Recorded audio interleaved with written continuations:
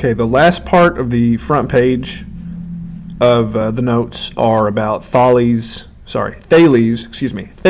theorem, and that says that if you have a circle and if you have points A, B, and C on that circle and your diameter is from A to B, so here we got points A, B, C, where P is the center. We can just kind of ignore that for right now, but the diameter is A to B, then that means this angle C or angle ACB is going to be a right angle.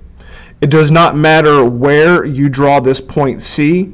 If you have a diameter A to B and you connect this to some, so we can just, for example, I can draw a point down here and I'll call that point C2.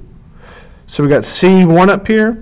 We'll call that C2. If I connect my diameter with this C2, so boom right there, and then across just like that, that angle is going to be a right angle.